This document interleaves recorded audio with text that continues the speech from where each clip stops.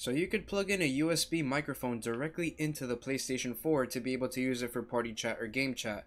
But what if you wanted to use an XLR microphone? Well, today I'm going to show you how to do just that. To get started, all you need is your XLR microphone, an XLR cable connected to an audio interface from the microphone. You need your audio interface connected into a computer, and you gotta have your controller connected to a computer.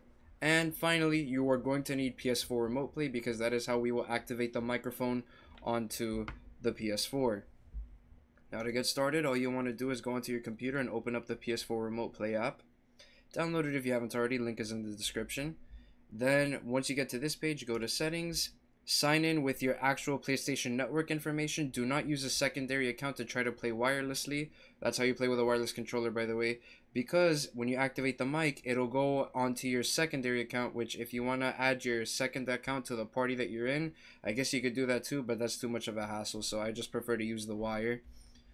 Sign in, and then resolution and frame rate, you're going to want to leave these at the lowest possible settings, because you're not really going to use PS4 Remote Play to actually, stream your game. You're just using it for the purposes of getting your XLR mic to work. So if your internet can handle this, which hopefully it does, then you should be good to go. And the benefit is, hey, you could use your own keyboard if you're sitting at your PC. So once you're done with all that, before you hit start, you're going to want to go to sound settings. And right here, make sure your output and your input device is your microphone and the audio device that you're going to be using to actually listen to your PS4.